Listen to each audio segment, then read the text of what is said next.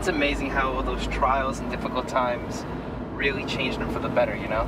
It's like that word that's written. God himself will intervene in all situations to make it work for those who love him. You don't actually believe that, right? A God up in heaven with a big old white beard and a magical wand just waving it around and making people better? You can simplify it like that if you want.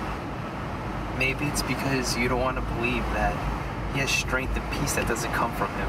Not from that dark place inside of him, not where he was. It pains me to remember, but he had no hope. No. He tried to take his own life. No, what have you done? Not once. 3 times.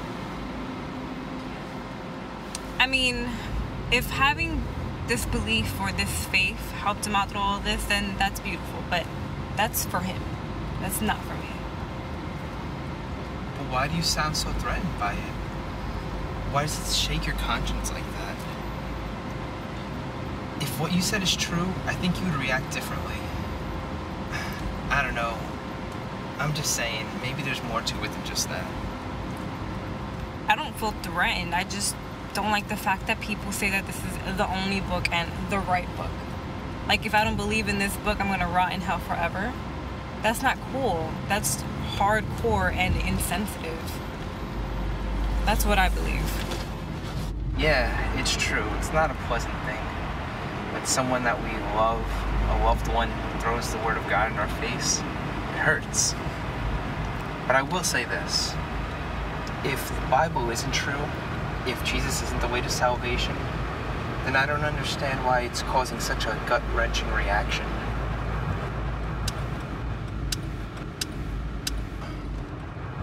And if you loved ones, people that you really trust, are telling you about it, then maybe, just maybe, they're warning you of something. The way of fools seems right to them, but the wise listen to advice. Here we go again with your Bible talk, your quote-unquote word of God. You do know that your Bible was written by men. God had nothing to do with it. There's no proof that he wrote it, and there's no proof that it's his word. Is there? No.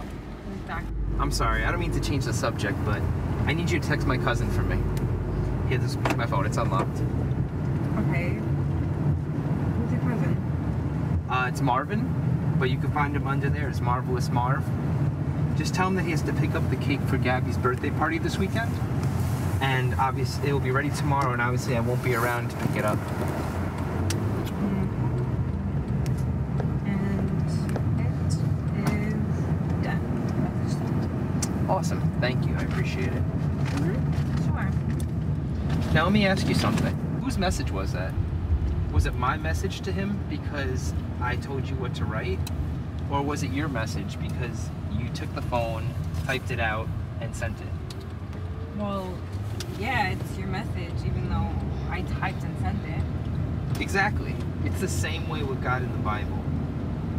Though he used these men called prophets to educate and teach more about him to others, it's still God's word, hence the term Word of God. Just like that message you sent was my message, the Bible is God's message to all of us. I hope that kind of clarifies it a little bit and maybe helps you think that maybe you don't have it all figured out. Maybe you can use some other people's viewpoints. Okay. It actually makes a lot of sense. Good. All glory to God. Alright, enough of that. Are we almost there? Yep, about 3 more miles. Yes! I know the blood of Jesus Christ washed away my wrongs. So for him I'm living